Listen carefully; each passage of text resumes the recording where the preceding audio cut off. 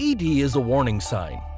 Recent data indicates that being able to identify the combination of weak erections and another key indicator, like the presence of diabetes, can very accurately predict future heart events like heart attacks or heart death, more so than inquiring about other factors such as smoking, blood pressure, or even family history of early heart disease.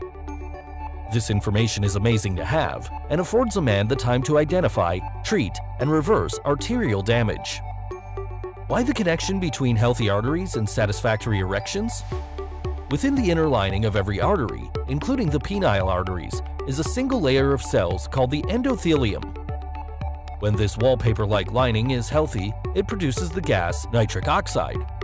A good endothelium leads to good, sustained erections, just as it leads to good heart artery flow. Endothelial dysfunction, or ED, leads to a poor blood flow response throughout the body and poor maintenance of the swollen penis needed to create and sustain an erection.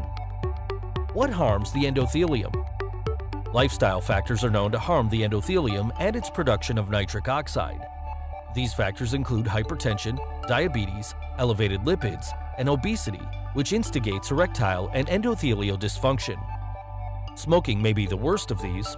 Additionally, the standard American diet, high in processed foods packed with chemicals, fat, sugar, and salt like butter, bacon, and burgers, combined with a sedentary lifestyle, poorly managed stress, environmental toxins like BPA, and poor sleep are among the factors that produce ED. How powerful is erectile dysfunction as a heart predictor? ED is an amazing predictor of future coronary artery disease events.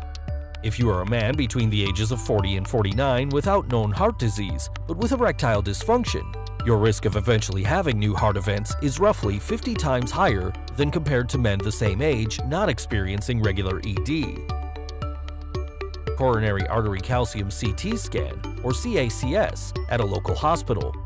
Remember, test, not guess. Visit www.gainswave.com to find a directory of doctors that can help you.